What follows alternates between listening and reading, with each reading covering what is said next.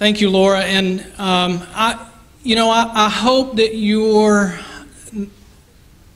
will not let this season, this moment in the life of our church go unnoticed in your hearts and minds. My point is that God is doing something with us. He's doing something in us. He's doing something for us, and we're a part of that. When we come together as church and support each other in church and support our ministries and support the mission of the church, we make God's plan for us a reality.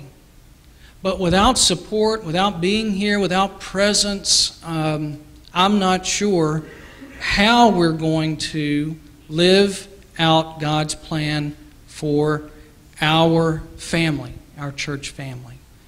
So that's a big part. Everything that Laura had mentioned is a big part of this week's readings and this morning's message. This morning I simply want to share with you one thought as it relates to why is it important for you to be a part of a church family. That's really the only question I want to look at this morning, and I want to briefly give you 3 points to think of this morning in addition to the readings that we had this week about why it's important for you to be a part of a church family. Now, there are several reasons why it's important, but this morning I want to give 3. The first is that it moves you, us, being a part of a church family will move you out of self-centered living. It moves us beyond ourselves and allows us and encourages us to be a part of a family, to be a part of each other. I really enjoyed this week's readings. A couple of the quotes that I enjoyed, especially the one that John Wesley, he used of John Wesley. The Bible knows nothing about solitary religion. This is Wesley. The Bible knows nothing about solitary religion. And for Wesley, remember, religion is defined as loving God and loving neighbor.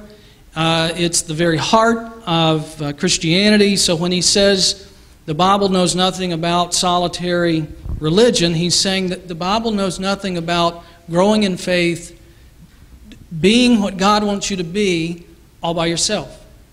It doesn't speak of that. This happens in community. It happens in the body. It happens as we're a part of God's people. I also liked Woody Allen's quote, and I used this one, we talked about this one in Sunday school or our small group this morning. 80% of success, I don't know if you caught that one this week, 80% of success is showing up. It's just being where you're supposed to be. Now, I don't know about the other veterans, but a motto that we had to live by in the Navy was be where you're supposed to be, when you're supposed to be there, in the uniform you're supposed to be in. If you do that, 90% of your work's done. Be where you're supposed to be, when you're supposed to be there. That's what we're talking about, presence. Now, I have been working on, the office has been working on our membership. And I knew coming in, some of you that have looked at the books have said, we know we've got a little work to do. We know we've got some more cleaning to do with our books. We are in much better shape than we have been, and we are, absolutely. Our membership is somewhere between 360 and 400. Again, because we haven't finished fixing and polishing everything and checking. We have 2 books, so we're bouncing. We've got to verify all the names. We're somewhere between 360 and 400. Now, we have an average this year of 110 Sunday mornings.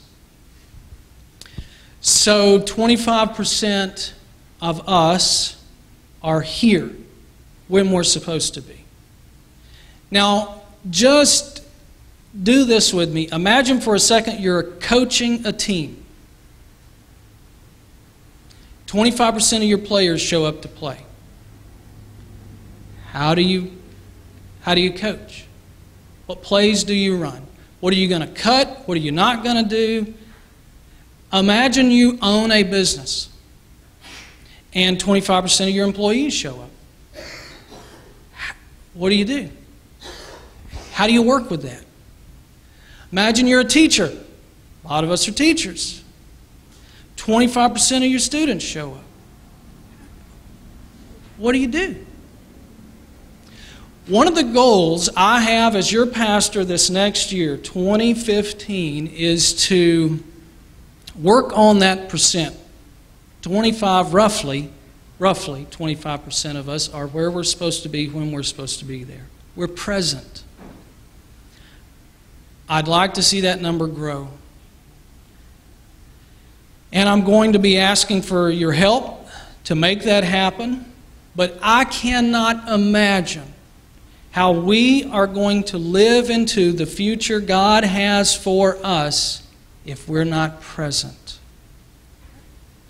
I just don't see how that's possible. How do we live into next year without saying we need all of our family here? We need more of our family here because, as Laura said, the more that's here, the more we support each other, the more lifted up we are. It's just better all around. So one of the goals I have, other than cleaning up and organizing and getting that fixed, is to fix that number. We need more of our family with us. And I'll be asking for your help to make that happen. But one of the reasons we need to be a part of a church family is because it moves us from just living life on our own and doing our own thing. The Bible knows nothing of doing it on your own. Second, being a part of a church family helps us develop our spiritual gift.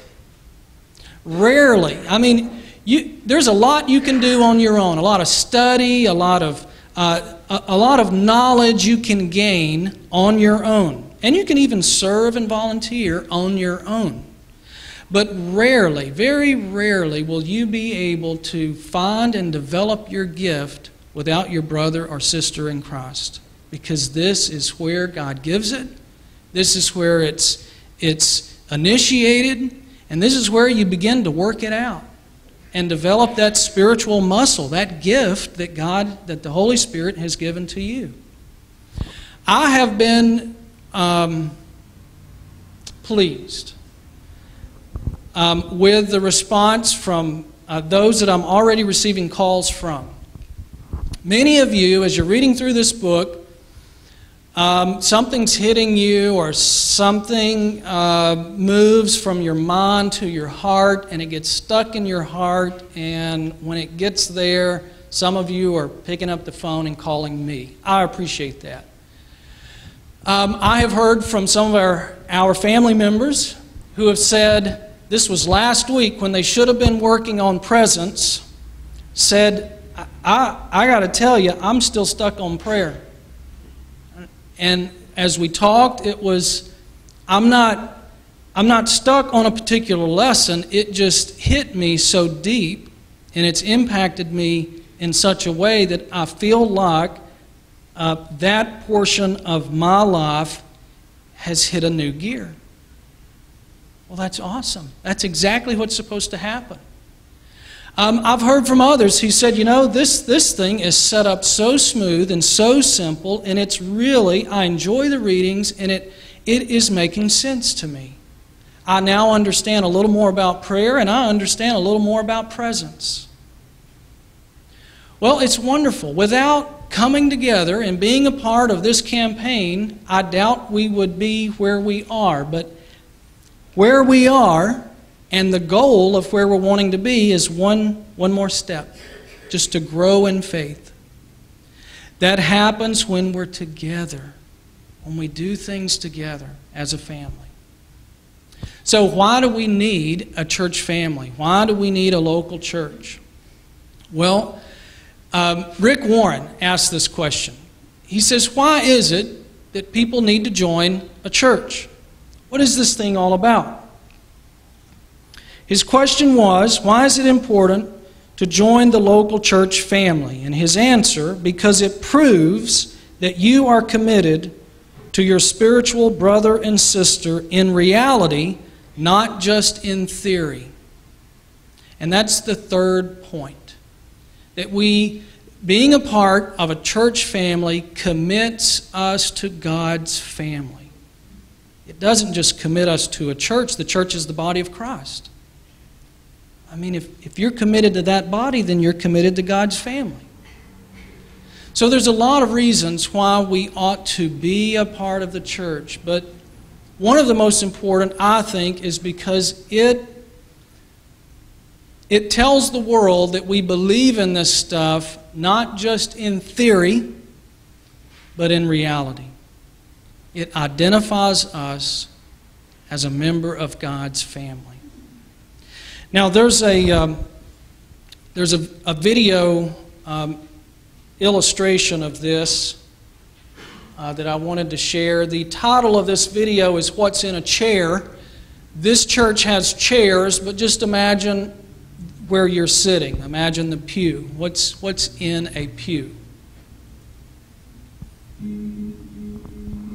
What's in a chair? Here's one. Here's a lot of them. Now try for a minute to dismiss the idea that we're looking at the chairs in some faraway place. Imagine for a minute these are the chairs in your church. The ones right next to you, in front of you, behind you. Now remember, if you will, the businessman who wandered in that Sunday and sat right here.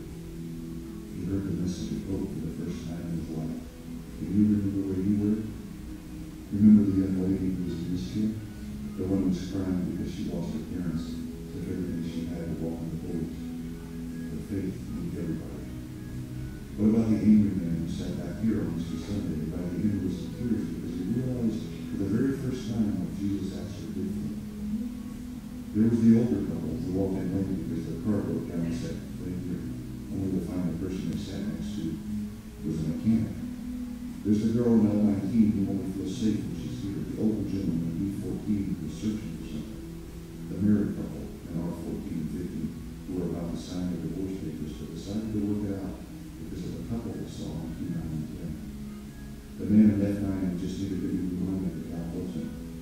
There's your friend in R14 who's shackled by addiction but learned that day he'd been actually set him free. Oh yeah, what about the apathetic teenager in G22 who doesn't even realize he has a friend at age 19 who prays for him every single day? Right next to him at age 29 there's the single one, just waiting to hear hopeful words from someone she trusts. Might be a guy in J44 who just loves to sing because he's overwhelmed with joy and words that on my mind. I could go on and on. But you know what? All this makes me wonder what the world would be like if these chairs weren't here. That's an interesting thought, isn't it?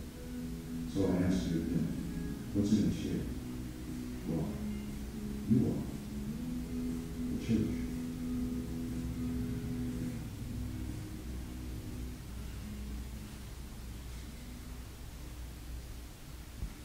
This week's theme was presence, being here. 80% of success is just being here. Imagine if just 20% more of our folks were here.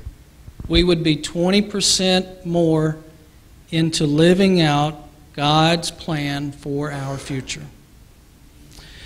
As we continue to move through this campaign, I hope that you'll continue to pray and be present.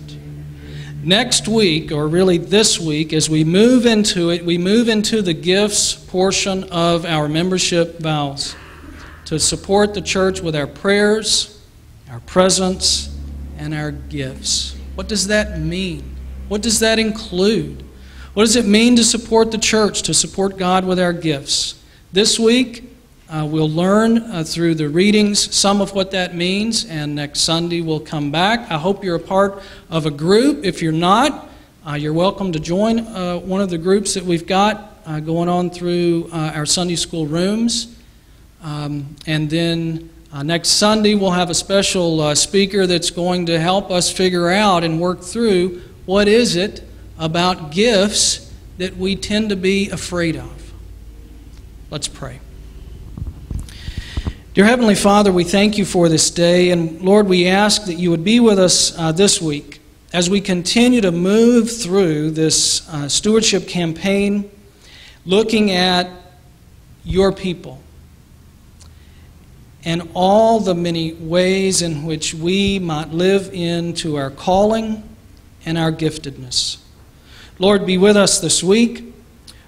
We pray now for all of those that will be reading and following along with this in the readings as we move through this next topic. Lord, thank you, and be with our church family, all of our family members, as we grow together. In Jesus' name we pray. Amen.